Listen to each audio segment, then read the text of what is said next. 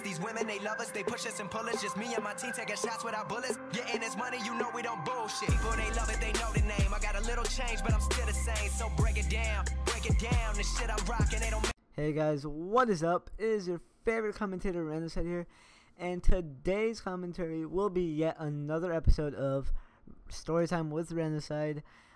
This episode is going to be a little bit different from last one. This time it's not a spooky theme, it's more of a dark humor, I would say. I don't really, well, I find humor in this because it happened to me and I remember it, and looking back on it, I can laugh at it, but at the time it really wasn't humorous at all.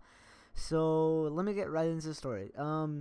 This was about, I was about 5 years old at the time, and I lived with my grandma and my aunt. Also, my aunt is only about 22 at the moment right now. So back then, whenever I was 5, that was 10 years ago. So yeah, she was 12. Wow, that's crazy. So she was about 12 years old. I was about 5 years old. I remember. Okay, so this is what was going through my little head. I still remember this like so vividly. I remember me watching TV, you know, jumping on the bed, doing what little kids do. I remember myself jumping on the bed and then a Chucky commercial coming on the TV, and something, I swear to you, something empowered me to be a bad kid. So I remember just jumping on the bed, and then I just got this sudden urge to do something really bad. Ooh, yeah, I don't know what just got into me. It was like something possessed me, and they told me, you have to do this.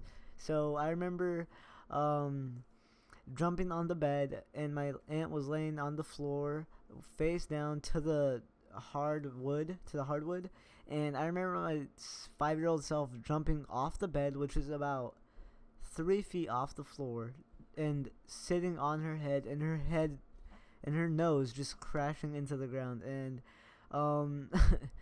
yeah, so her nose just crashed into the ground. I remember her just like screaming and just crying, and blood everywhere on the floor because I had just broken her nose. Her nose was broken and it was bleeding everywhere. It was gushing blood, and it was really, really crazy. So my 5-year-old self started crying as well. I remember myself running upstairs and locking myself into the bedroom. Well, not into the bedroom, but into the bathroom. I locked myself upstairs in the bathroom. It was, and nobody went to go get me because, I don't know, I don't think everybody was focused on my aunt bleeding out and just crying to death. I remember, this is hilarious. I love my grandma. My grandma, I remember her telling my aunt to stop yelling because she was scaring me. Even though she was in so much pain, she told her to stop crying because I was being scared. So yeah, that's basically the story I have for you guys here today. We have about 2 minutes left of this commentary. Since we have time left, I'll just go over some things. Today, actually, just today, it's kind of a coincidence I'm making this video because today my boy Ben, Jokester PX, he got his nose broken in a baseball game. He told us that he was stealing to second base, and some kid kneed him in the nose, and he broke his nose and he was bleeding. So he got on sort of late today. It's a shame, but he won't be going to school tomorrow, so hey.